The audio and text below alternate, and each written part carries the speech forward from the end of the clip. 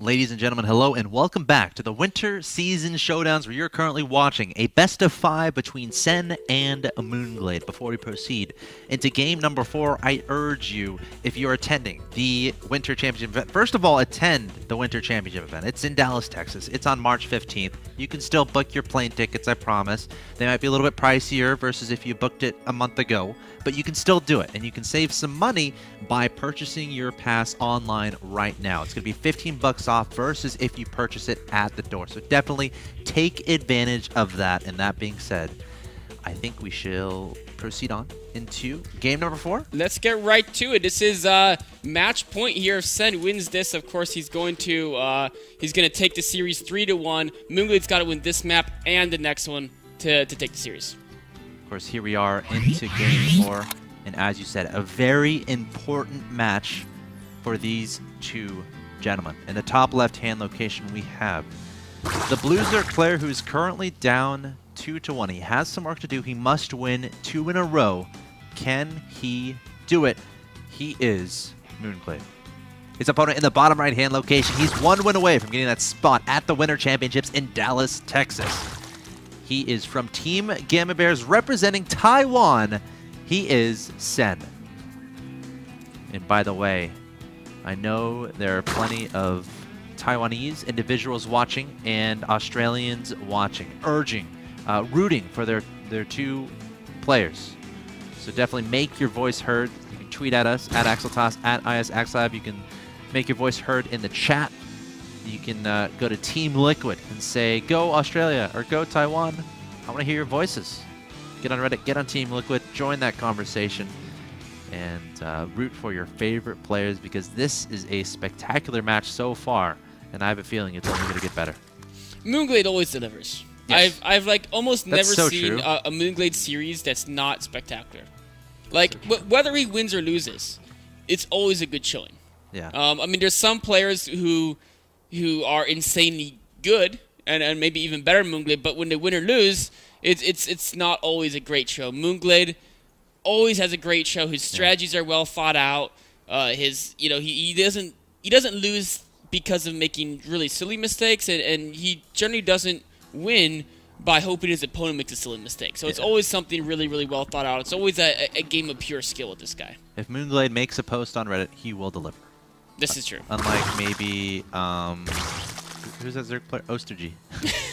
that's an inside joke there for you Reddit users out there. Yeah, so I'm very excited to see what happens here. Of course, Moonglade opening up with a bit of a later gas than his opponent. Looks like Sen went for an earlier gas. He's got about 70 gas later, if you measure by the amount of extra gas Sen mined, which of course is going to give Sen an earlier speed by roughly about 40 seconds or so, or maybe 30 seconds, something like that. And you know, that can play a difference, because Sen's unlikely to go for some crazy speeding all-in. So it won't play a difference as far as him to kill his opponent. But if Sen can realize Moonglade's getting later speed, that means what Sen can do is delay his Billion Nest and delay his Spine Crawler. Unfortunately for Sen, he hasn't quite figured that out yet. Of course, it's very hard to know it all because the Overlord can't get in there and scout. So his Billion Nest is actually earlier, so it's almost not quite what he wants. But he will get in here. He will see that the speed is... Well, actually, he can only tell by looking at the gas speed mine, I guess. And his Zergans have been pushed way to the right side of the base, so they're unable to see that gas quite yet. In fact, just got... Oh, now I'm going to circle right. Maybe he's getting a drone kill. Nope, not quite. That drone... Turn it to a spine? Yeah, and it gets scratched up a bit. Says, I don't want to stay hurt. I don't want to deal with life as an injured drone. Yes. I will turn myself into a spine crawler. A much more superior thing than a drone, one might say. Yeah, it's like if you start chopping a tree down, you might as well finish it and turn it into a table. You don't want to leave it as a hurt, as a damaged tree. That's how it is. Exactly. It's you know, drones and trees are fairly similar. They can be turned into more valuable objects. Great analogy there, Mr. Axlav. Very, very nice indeed. Both players going for the lair. Yep. Sen adding 3 more gases. Moonglade adding 3 more gases as well. No Evo chambers from both players, which means they're most likely going for Mutas. A layer is like a coffee table. Yes. Is it? Yeah, hatchery is turn into lumber, when you turn a tree into lumber, and then you refine the lumber, construct a coffee table. Nice. I like these analogies. Yeah, so both going for layer. Undoubtedly, probably going to be mutas from both these guys. Four gases, layer. One of the cool things about muteless mirror is it's actually sometimes not as much about the muteless as it is about the speedling and baiting play. Because while you're trying to, like, you make drones on 2-base saturation, but then there's that zone when you got your 2 bases saturated, and you've got some extra minerals now, and that's what you spend on the speedlings. And the speedlings determine if one player, if none players, or if both players can get up a third base and defend it. So it's all about the third. It is. It's all because that's the 5th and 6th gases. We can see now both players are pretty much going to stop droning for now. Sen started his third base. Moonglade, he's got a drone on the way, about to start up his third base as well.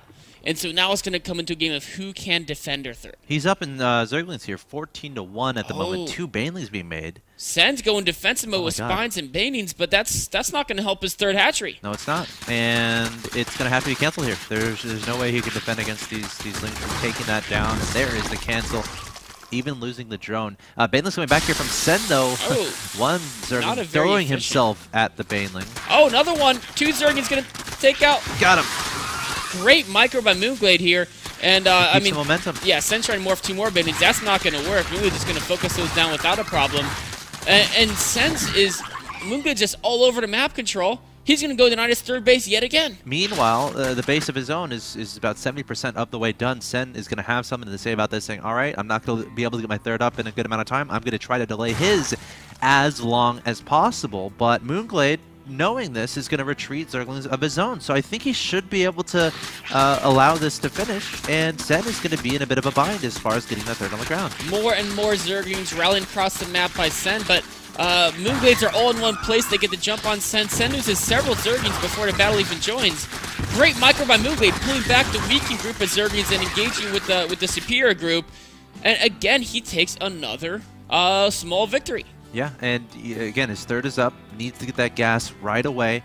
And of course, he needs to continue focusing on denying his opponent's third. But I don't know if that's possible anymore, considering those mutas are out. And if you ever attack across the map with mutas, you always have to be cautious of, okay, my opponent, if he's going mutas, probably going to have the defender's advantage, because rallying those mutas, they're going to come out much more quickly. And Moonglade knows about it. Overlord just died to those mutas. So both players doing a little bit of overlord hunting, making sure that only overlords on their side of the map are the friendly overlords of their own faction. Another difference going down here, besides the little bit stronger early game by Moonglade, is the fact that Moonglade's getting muteless armor, Sen's getting muteless attack. Now, if you're trying to harass and mostly kill drones, attack is superior, but in muteless mirror situation, the armor is vastly superior, as it takes 1 damage off every single one of the muteless bounces. The attack only adds 1 damage to the first bounce, and it adds like 1/3 of a damage and 1/9 of damage to the second and third bounces. So armor is much more superior in a straight-on engagement. Once both those upgrades finish, even if they have equal numbers of muteless, Moonglade will come up ahead in the battle.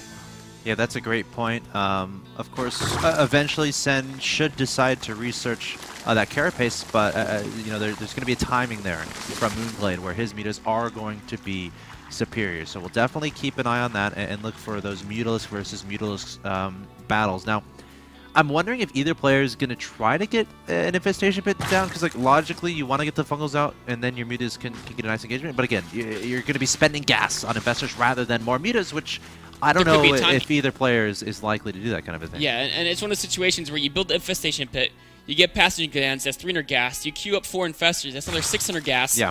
They have 9 more mutas than you, and if they hit you right then before your infestors pop, you could lose a base.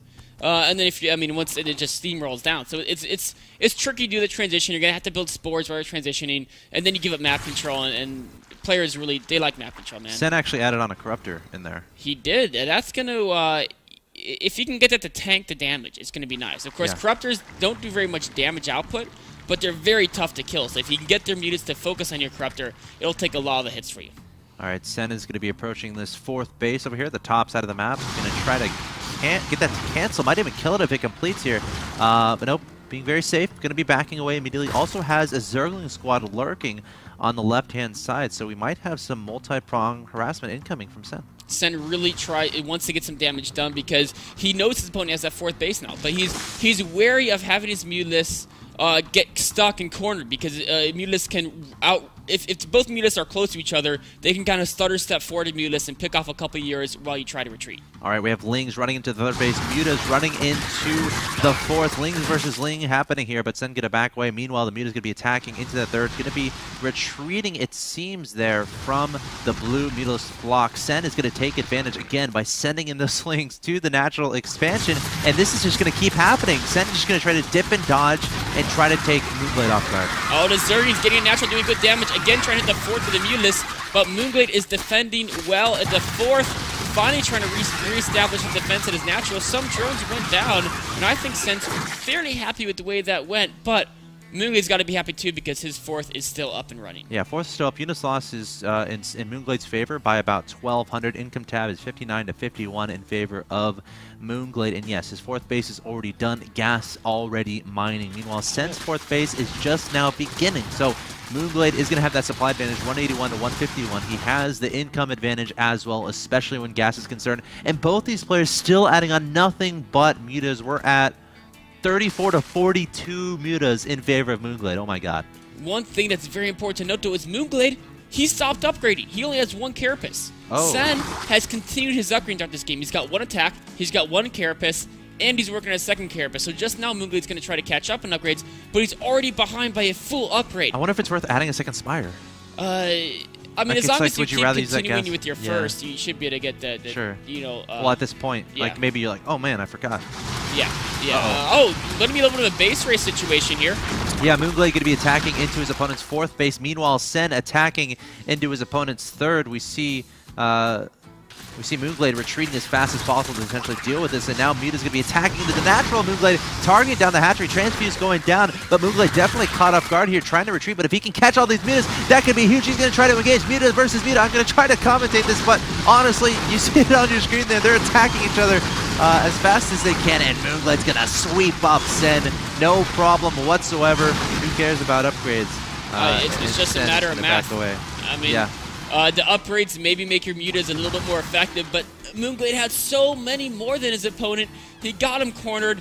Sen was playing, kind of loose and fast in this all game, trying to be on the offensive, trying to do damage. Moonglade finally pinned him down, caught him, and punished him for his, I guess you could say, his bravery in crossing the map, his audaciousness. Yeah, he's going to try again, the Mutas, and there's a Corruptor mixed in here, but Moonglade up 167 to 85 supply. He's going to have way too much. And Moonglade is going to take game number 4, which means we're tied 2-2. Wow, 2-2, two Zerg Titans clashing here. Both big fan favorites. Oh, yeah. I mean, I'm really looking forward to game 5. I mean, game 4 was beautiful. Moonglade there was just a better early game usage of the speedlings. Set himself up ahead with the faster third, which in turn gave more minerals to get the faster fourth. Yep. And all of it combined meant a lot more Mutas, and you know what? More Mutas beats less Mutas. The fourth never actually finished there. And then also Sen was trying to go into Infestors. His Infestation Pit was completed, but was unable to ever get any of those on the field. So Moonglade making those Mutas, was loving them, and he was able to convert himself a victory in game number 4. He's going to tie up the series 2-2, which means coming up next, it is game 5 between Moonglade and Sen. The winner goes to Dallas. Stay tuned.